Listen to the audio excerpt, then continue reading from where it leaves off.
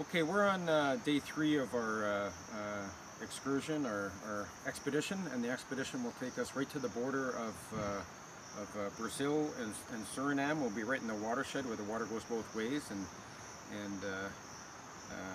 peradventure there be four.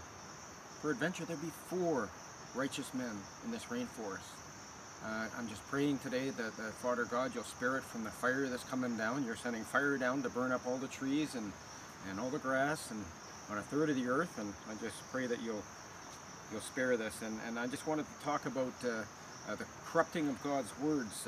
Yesterday we talked a little about Psalms 12:6, where it says, "The words of the Lord are pure words, as silver is tried in a furnace of earth, purified 7 times."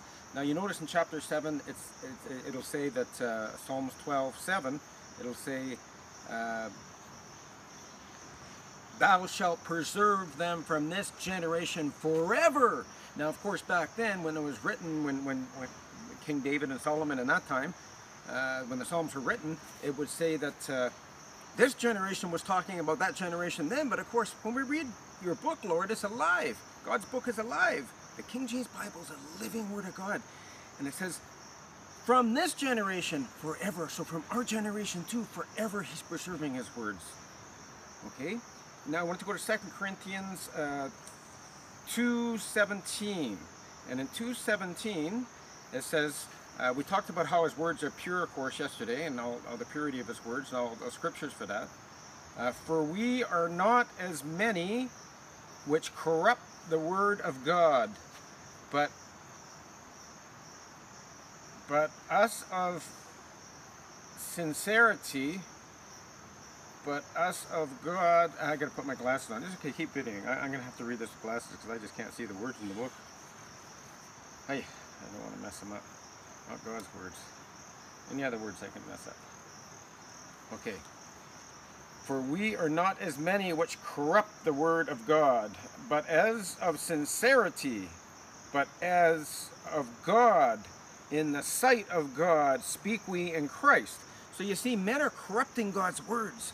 They're corrupting his words. They're bringing out in every new Bible version every year. Now there's translation teams in the Amazon and all through this part of the world and third world countries, and they're corrupting God's word even more and more and more. Why? They're putting copyrights in their Bibles so they can sell them and put a copyright, so you got to buy new Bible versions. And it's all about new Bible versions. They've gone so far away from God's words. So back in Genesis 18:24, we talked about Abraham said, "Pre-adventure there be 50 righteous within the city. Wilt thou also not spare? Wilt thou also destroy and not spare the place for the 50 righteous therein?" And then he went on, and Abraham said, "And shall there lack 5 in the city? Will you still spare the city, lack 5 of the 50, which was 45? And he kept bargaining God down till he finally got him down to 10.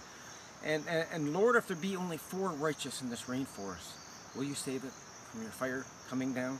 Is what I'm asking today. Thanks a lot.